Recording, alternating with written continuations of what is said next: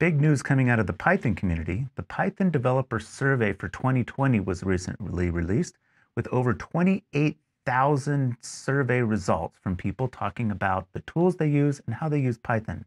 Now, there's a lot of information in this report, but I want to focus in on 6 insights I found surprising that I think can help you as a Python developer. Don't touch that dial.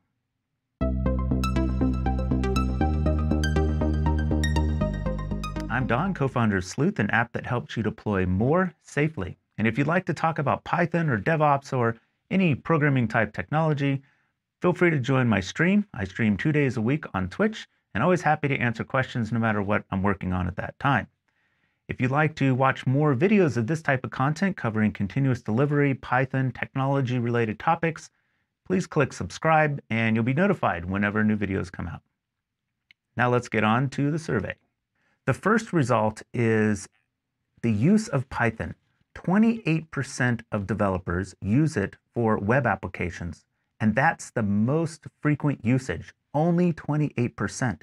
Many languages are focused on a particular use case or a particular type of application, but Python is a Swiss Army knife of programming languages. Now, what's in it for you?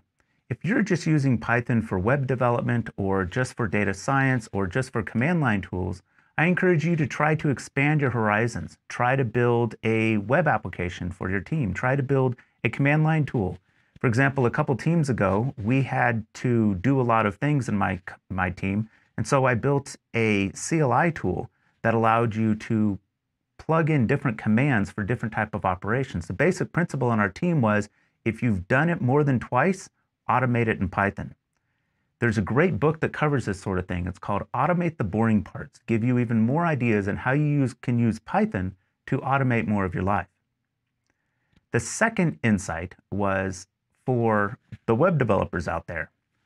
46% of web developers use Flask and 43% of them use Django. Now, of course, those are going to overlap because you might use both. But the next highest use framework was 14%, and that was Fast API. That was fascinating to me because you always, when you talk about web frameworks, you see all these different ones, and it's hard to know which to choose for a new application. If you're anything like me and you like to pick the boring technologies, the technologies that are used by the majority of people that have the best support, the best Stack Overflow questions and answers, then you're going to want to use, according to the survey, Flask or Django. If you're new to web development and wanting to get into that field, those are the 2 web frameworks to learn. However, if you've been doing it for a while and you already have Flask or Django down pat, consider trying Fast API. This web framework pretty much came out of nowhere. Last year it wasn't even on the survey, and all of a sudden 14% of people are using it. This web framework is great for any type of high performance application where you want to leverage async I/O or asynchronous technologies in order to deliver code and operations faster. Again, it doesn't work for everything, but it's really good for dealing with lots of little I/O operations and making the best use of your hardware. So give Fast API a try. The third insight I found in the survey was quite interesting for me and very surprising.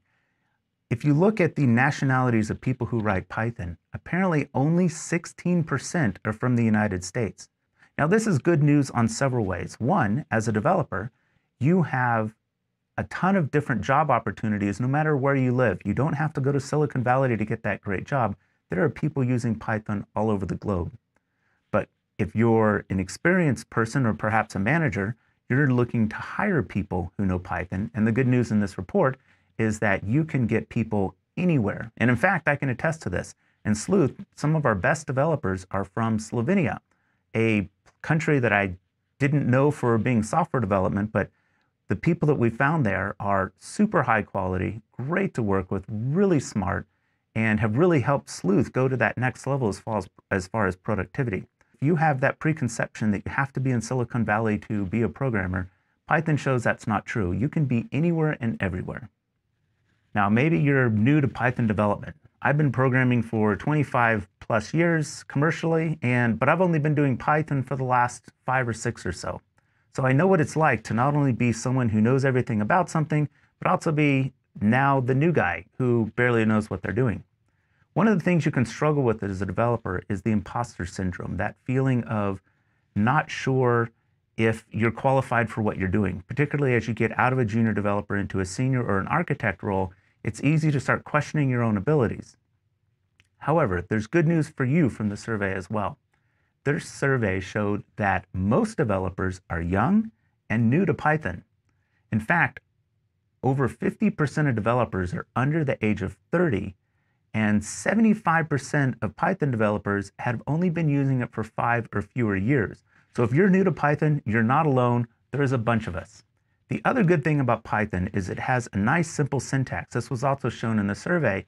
And what that does is it makes it really easy for people to use Python and to show what they're doing to other people. So if you're a senior developer out there, maybe you've been using Python for 10 plus years, consider not getting too crazy, because remembering that most of your developers are going to be pretty new. So take advantage of Python. Python has a really simple syntax, easy to use, write simple, clean code that anyone can pick up. Because of course there's Brian Currigan's law of debugging, which is if you write the code as smart as you possibly can, and it takes twice as much intelligence or effort to debug something, you're by definition not smart enough to debug your own code. Keep it simple. There's another little piece of good news for new developers out there. If you are new to Python, you're actually more likely to use some of its advanced features. For example, type hinting is more often to be used by a new Python developer than an experienced one who's been working 10 or 11 years or more. This can be a very powerful tool combined with an IDE or integrated development environment such as VS Code or PyCharm, where you can make it so that you catch a lot of these kind of problems as you're developing code and not find out that you broke something when it hits production. The fifth insight isn't perhaps the most surprising, but it's a little bit surprising that we're still talking about it, which is who is using Python 2 and who is using Python 3. According to the survey results, 94% of developers are using Python 3, leaving a mere 6% for Python 2. Now, for a new developer, what that tells you is you should be using Python 3.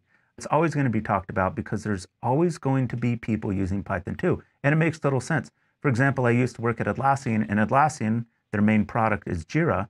Jira is built on a web framework circa 2003. I think it completely stopped development in 2004, called WebWork 1, and yet still that is the core of Jira. When you're a large application and you build it on a certain technology, it's going to be very hard, if not impossible, to switch.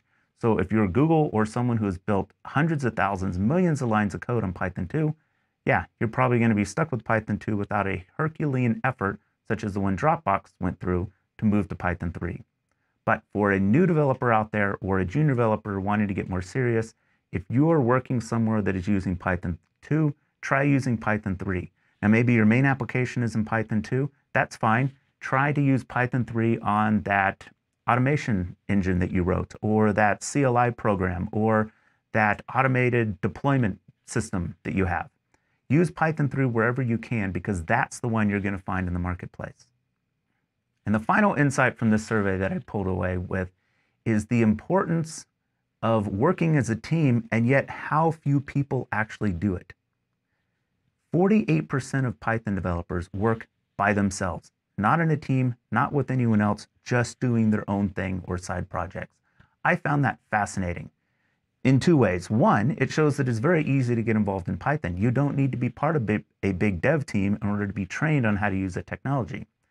But it's also sad from another way, because in order to progress in your Python development career, you need to find ways to get exposed to more people and more styles of coding.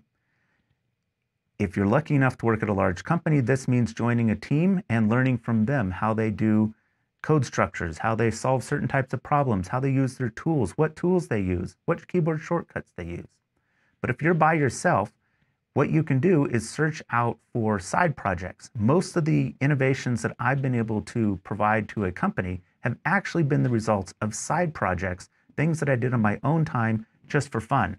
Maybe that was a recipe database for my wife. Maybe that was automating a game that I like programming, that I like playing, but I don't want to do all the tedious parts of it. I'm just going to write a script that does it for me. Whatever the case may be, I recommend that you look into finding a way to get a side project. In fact, that's actually pretty common. Only 17% of developers use a single project with Python. Usually they're working on multiple, so take advantage of that. There is such a plethora of open source libraries, tools, and applications that you can get involved with. How do you get involved with it? How it works for me is I start using it. Once I start using it, I find things that I don't really like about it. And so instead of just complaining on some forum, try to create a pull request that implements the fix that you want to make or the new feature that you want. Once you start doing that enough, eventually they'll give you access to it as a core developer because they're tired of merging your pull requests.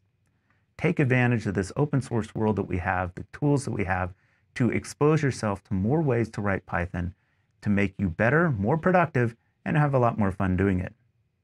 Those are 6 insights I found really interesting in this survey, and I think it might be useful for you as a Python developer as well. If you want to learn more about continuous deployment, check out this video. If you want to learn more about automated testing using Python, speaking of an interesting use of Python, see this video. And of course, click on the subscribe button if you'd like to see more of this type of content covering Python or just general DevOps and continuous delivery type topics. Hope this has been interesting for you as it has been for me. Happy deploying.